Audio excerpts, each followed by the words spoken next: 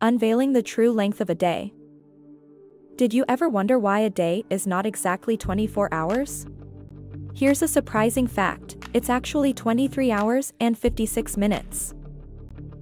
This discrepancy comes from a phenomenon called sidereal day.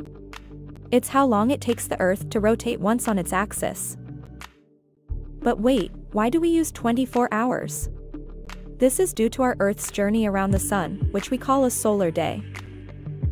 So, we measure our day based on the Sun's position in the sky, not by Earth's rotation. This gives us our 24-hour day. However, if you were to watch the stars instead of the Sun, you'd notice they return to their positions 4 minutes earlier each night. That's the sidereal day at work. It's the true measure of Earth's rotation, clocking in at 23 hours, 56 minutes.